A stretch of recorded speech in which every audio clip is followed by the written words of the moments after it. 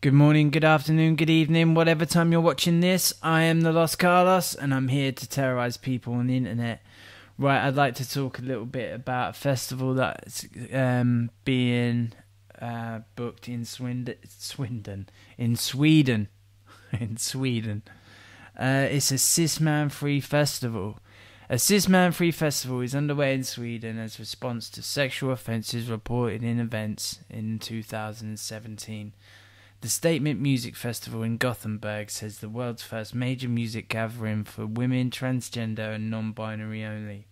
The idea was thought up by Swedish comedian, it would be a comedian, Emma, not pronouncing that, after sexual offences at Sweden's biggest music festival, Bravalla, last year.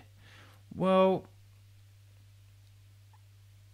yeah, alright, there's been some sexual offences, but I don't think, what if I wanted to go? I haven't committed any sexual offences. What if I wanted to go? I can't go.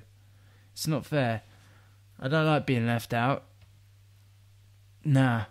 Anyway, I won't be going to this festival. I don't think many of my subscribers will. But anyway, much love and keep having a nice day.